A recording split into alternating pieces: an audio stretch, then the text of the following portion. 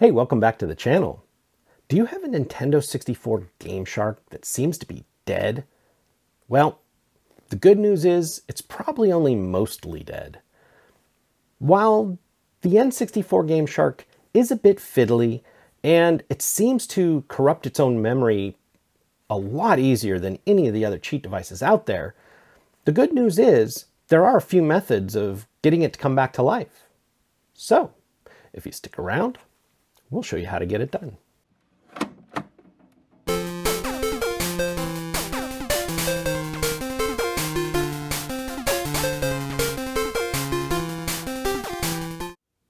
All right, on the bench today, we have an N64, as you can clearly see, but we're not looking at the N64, we're looking at the Gamesharks.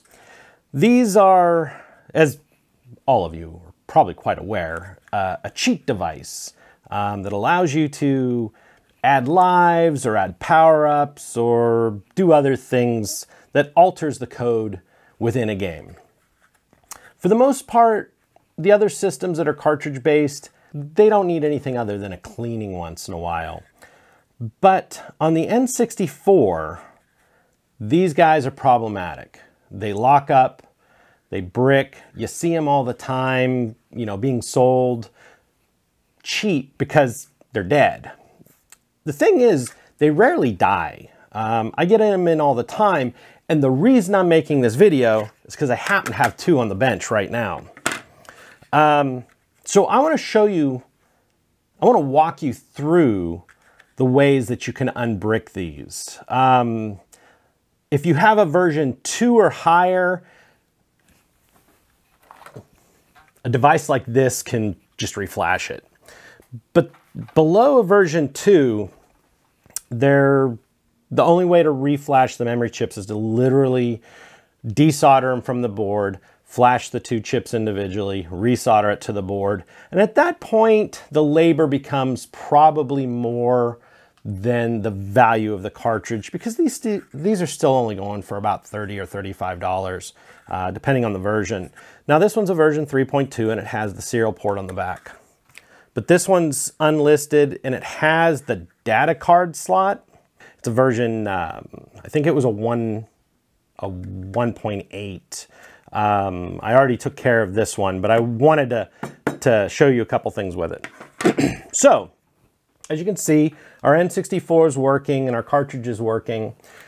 The first thing you want to do, if you've got a Gameshark for an N64, just make sure it's clean. A Q-tip with a little alcohol run back and forth, and this one's really pretty good. You know, you'll get a little gray off of it, but this one seems like it's in nice shape. And it's, of course, the shell's not dirty, but you can see there's a little bit of gray that came off. Honestly, there's probably nothing on there that would tell me that it's causing a problem. Now, the cartridge end is a little different. You can either take a credit card and wrap a piece of paper around it, maybe even put a dab of alcohol, run it in and out. I like to use these wide craft sticks that can be bought at Walmart. You can just soak them in alcohol, and they're the exact thickness for these. And you can just run them in and out, real gentle. And of course, when they get dirty, you can just take a pair of scissors and cut that off. So one of those sticks will last a while. The other way of doing it is to take a cartridge. We know this one's already clean, but... And this is not the preferred method, but, you know, hey, if you're at home and you just need to do it, soak the cartridge and just kind of work it back and forth a little bit, and then re-clean the cartridge. You know, do this a couple times until your Q-tip comes up clean.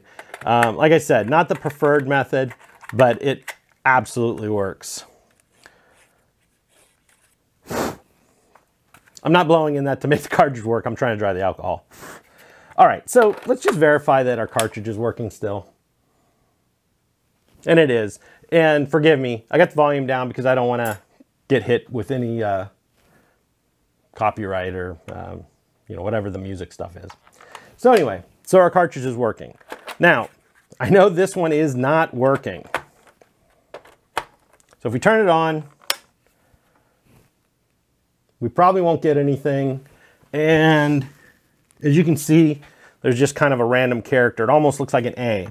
Now, don't give up. Sometimes, you know, if these have been sitting, go ahead and reseat it. Do it a couple times even. Get the same character. And one last shot.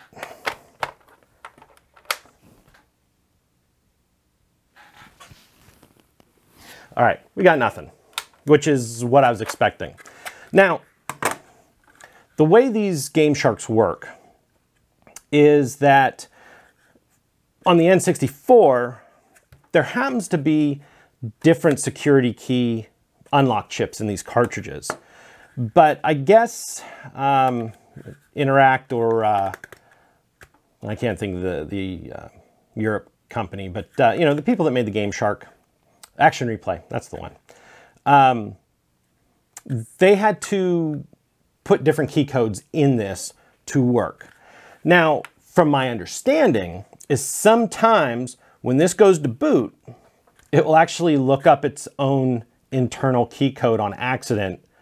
And unfortunately, what happens is it locks itself out. This can happen just randomly for no apparent reason. It can happen if you know, the cartridges get pulled under powered. It kind of corrupts the key code. There's a few reasons for it. But these lock up all the time. Now, I know on the internet there's a method of taking a good one and stacking it with the bad one and putting a cartridge on it, and that works a lot of times. Unfortunately, you can't do it if you have a version 1 and a version 2 or higher. They'll try to talk to each other, but it won't work, and I'll show you that in a minute. Now, the good thing is, if you are an N64 collector, you probably have a selection of games. And for the most part, I believe there's 4 or 5 different key codes. And the easiest way to try to get back into these guys is to try some games. A lot of times, we will just be able to get back into it.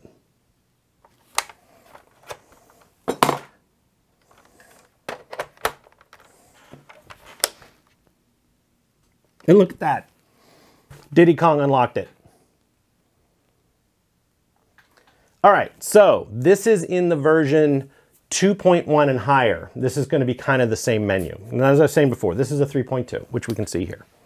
All right, so we can put our Mario away.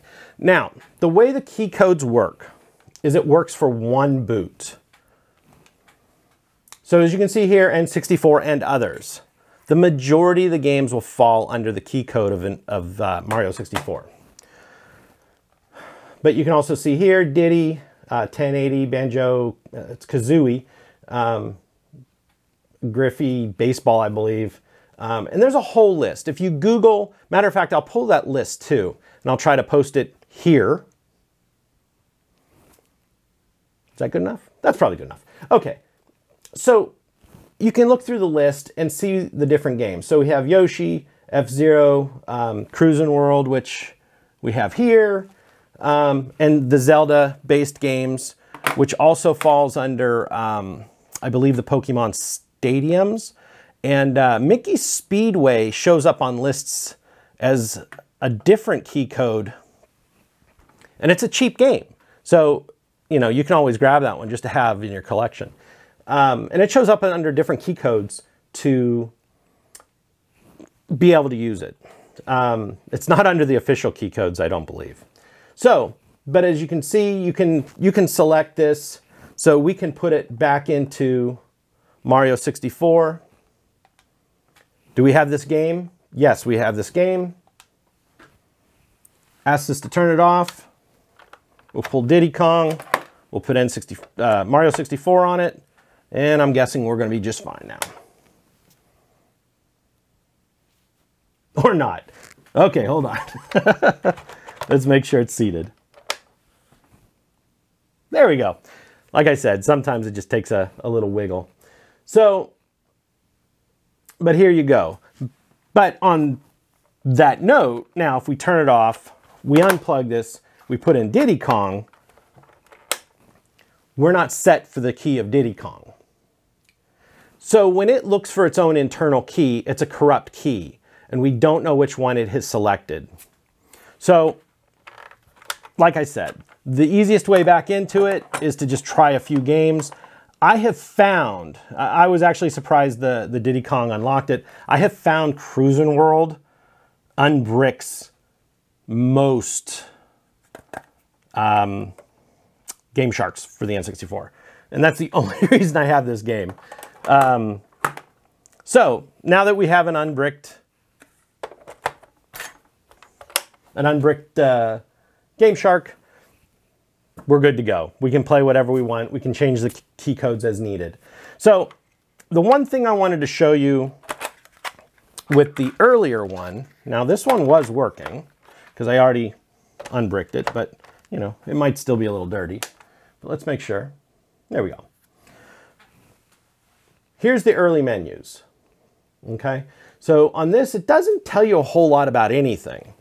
So if you go through and you start plugging your different games on, and you finally get into this main screen, first of all, sometimes this main screen looks scrambled, so don't panic. Just let it be scrambled. It may actually go in and out. It may do some weird things. But once you set a key to a known working game, and like I said, the Mario 64, for the most part, will unlock all of them, or is the most used key code. To get into the key codes on this, you want to pull left and right together. And there you go. It gets into the menu. And you can see here's Diddy Kong, and matter of fact, this one only has 2 key codes in it. And you could set your own key code here. And you can still add here again, there's lists on the internet, do a quick search on Google for key codes for Gameshark N64. So I know I have seen countless ways of people saying, I've tried this, I've tried this, I've tried that. Honestly, clean the cartridge very well. Make sure your console's clean. Make sure your game is clean, all your games. Then, one by one, try different games. Don't just give up popping it in and trying it once. Pull it out, make sure it's straight, push it back in. Sometimes you just get a bad connection because these are fiddly.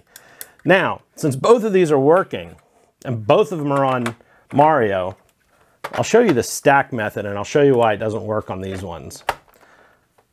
Hopefully it will do it. Now, normally what would happen is the good one, the processor of the good one will force the operation of the bad one. And what will happen is you'll see them count together, assuming the bottom one is good. Don't accidentally reverse them because the bad one could flash the good one. But if you take an old one and a new one and put them together, you can see it counts incorrectly. So, and like I said, they won't flash each other. All right, so there you have it. It's really not that big of a deal. People panic. They try to use a single game. I know I did one just recently for somebody, and it actually dawned on me. I got his cartridge working, and I told him it's running with Mario. And then he was having problems again, and he sent me back a message, and after I reread it, he said he was trying to play Zelda. Well, he needs to go in the menu and change the key code. And it's, like I said, something that I wasn't thinking of when I read his message. So, there you have it. They're not that hard to get into, and there's usually a solution. Like I said, if you have a selection of games, and these are the popular games, Diddy Kong Racing, any of the Zelda games, Mario, Cruisin' World, Pokemon Stadium, and well, Mickey Speedway, that's only a $10 game usually. So, all right. If you have any questions or comments, go ahead and make them down below. I answer everything that's a real question or even a real comment. If you liked it, give us a thumbs up. If you didn't, and you have to hit that thumbs down, make a comment. Let me know what I could do better. Don't forget to hit the subscribe because it does help. And I'll catch you on that next video. Thanks.